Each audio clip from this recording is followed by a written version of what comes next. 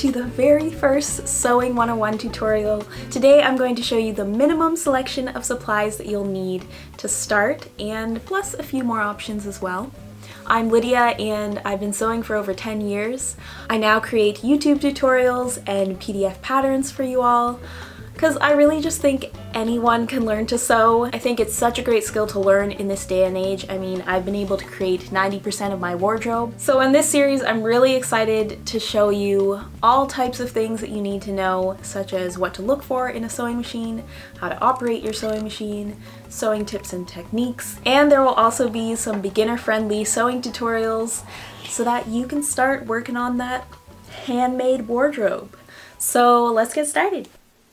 When it comes to those bare necessities, those simple bare necessities of sewing life, it's really not a whole lot. You can actually find most of these things at the thrift store or dollar store. You don't have to break the bank to begin. Otherwise, there are many online shops that you can purchase from. I'll be sure to list all of these supplies in the description with a link for you. The most basic essential is a supply of sewing needles. A pack of sewing needles retails between $1 to $3. These are actually a pack of vintage needles that I got secondhand, but any sewing supply will have varying qualities of needles. These are handy to have around for buttons, basic mendings, and sometimes some fine sewing when finishing garments. If you don't want to invest in a machine just yet, you can hand sew clothing. It's just very time consuming. If you want me to show you how to sew a simple garment totally by hand, let me know in the comments. If there's enough interest, I might just do it. You can't sew without thread, so you'll need to purchase polyester sew all thread. This will work for 90% of garments you may sew. I would start with a white and black spool. I have these big ones that I got in a sewing supply store. Sew all thread is usually polyester thread with a text 27 size. Higher than that is for heavier fabrics like denim or upholstery. For beginners, I recommend Gutermann's Sew All Thread. An assorted color pack retails for around $30. It's nice to have a variety of colors on hand so that you know you don't always have to buy a new thread color when you choose a new color of fabric.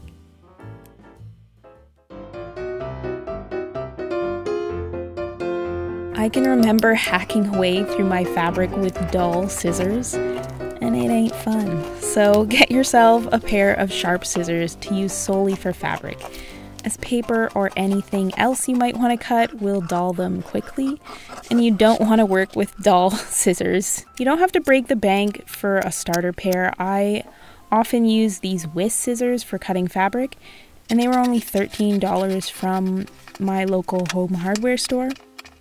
Later on, you can invest in a $25 to $50 pair like these ones, which I do prefer for most of my fabric cutting. For making paper patterns, just get a pair of dollar store scissors. I've had these pink ones for 5 years, and I love them. They still work great. Some people prefer to use a rotary blade and cutting mat. I only really use this for delicate fabrics, but at different periods of my sewing journey, I almost exclusively use them, so they're not necessary, but they're something to consider. But it's going to be a little bit more of an investment than just a regular pair of scissors, so do keep that in mind. You could also get snips, which are basically mini scissors that are really handy for snipping hanging threads. These pink ones were around $1 or so, but these other gold mini scissors, which are very fun to use and higher quality, are more like $15 each. I actually think both of these were gifts. And excellent gifts at that. If you have a sewer in your life, get them a pair of beautiful little snips like this. Hey, no!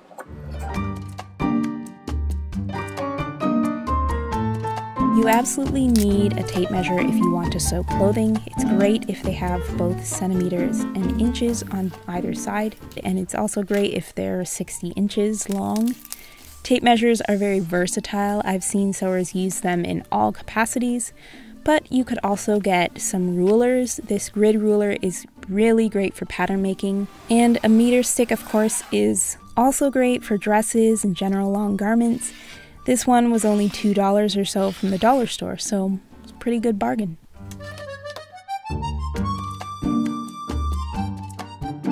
Pins are essential. They help keep your fabric in place as you sew, and you can also pin pattern pieces to your fabric to keep them in place as you cut.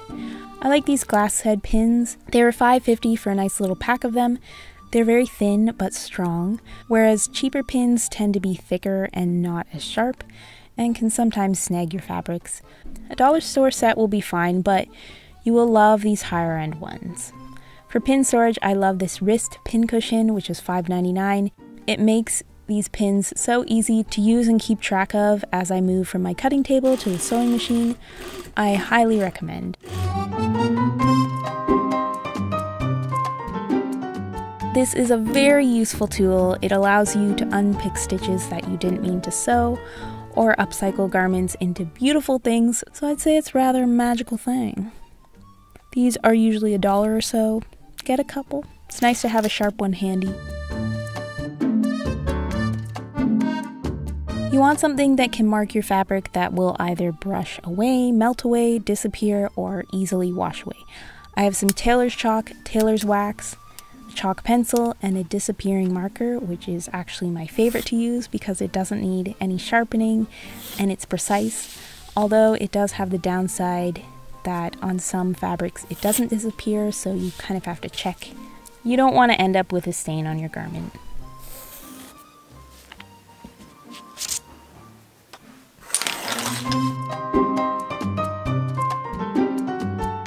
This is a wonderful sewing tool. It will help so much in the sewing process. Whether to pre-fold edges and hems or press finish seams, it generally makes the garment look clean and crisp.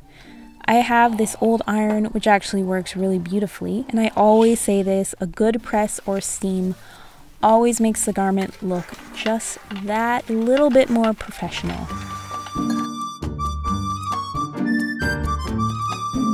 Both of these iron boards I found at a thrift store for less than $5. If you don't have an iron board, you could just layer a towel and that would work pretty well. This little wooden one is great for ironing seams in sleeves or pant legs. And this one's really handy. It's just a mini version of a full size. It pops up into a mini tabletop iron board.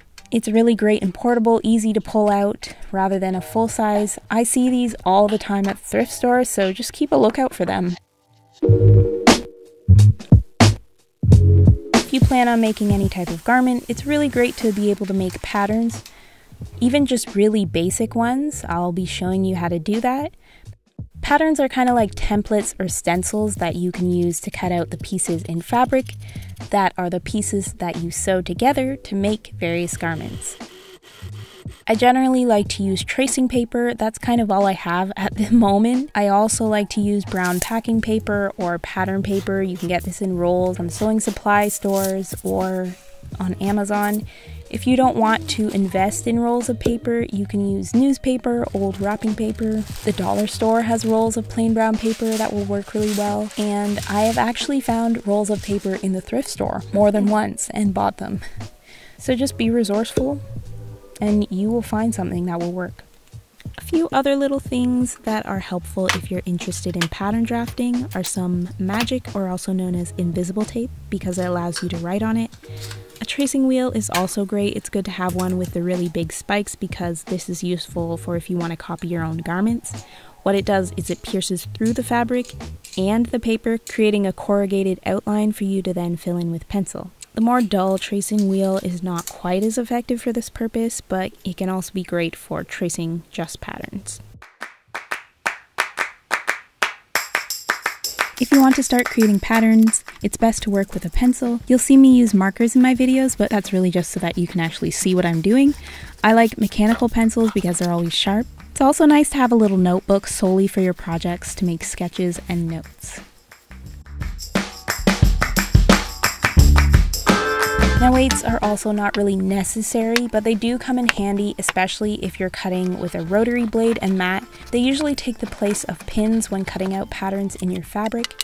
You can get really creative with weights. You could use anything relatively small and heavy around the house. Keep your eyes peeled at the thrift store, again, for paper weights, strong, large bolts, and leg workout strap inserts. My mom actually found these and then she just sewed this cover on them and they're amazing weights. And of course, fabric is most essential. If you're a beginner, start with non-stretchy, non-slippery fabrics. So you want plain cotton of any kind, linen or woven polyester. There's always tons of fabric in the thrift store. This yellow fabric is actually a bed sheet. I actually made my first bedsheet dress out of a queen flat sheet a couple of weeks ago, and it turned out really well. I'm kind of hooked.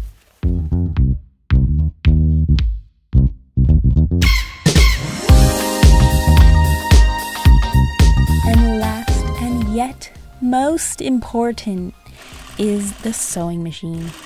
You can hand sew, but a machine will cut down time immensely and just make life so much easier if you're a sewer.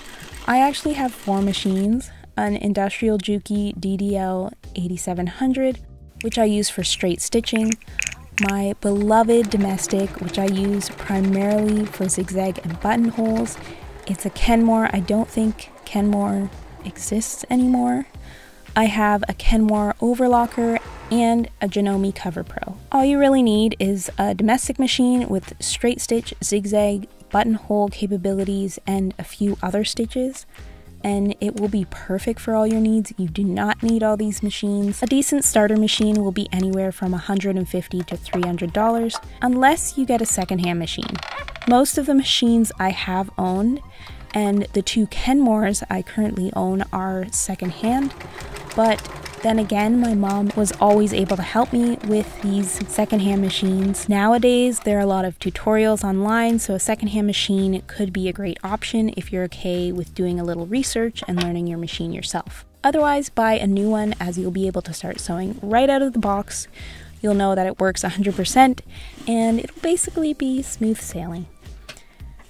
When selecting machine, you want to look for something that's not cheaply made and covers the basics that I mentioned. In my sewing machine options video, I will go into more detail about this, and I will be reviewing a number of machine options under $300. I'll be showing you what each one offers and help you to be more well-equipped to choose a machine. So if you're interested in that, I'll have that video linked below. Well, thanks for watching. Bye!